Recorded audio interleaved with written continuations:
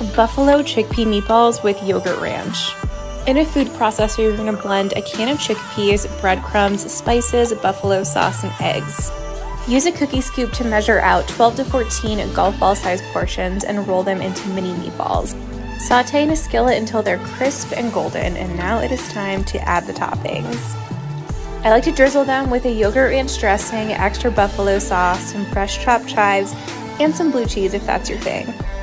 Enjoy them as an appetizer, entree, or just some late night finger food. Find the full recipe on my blog.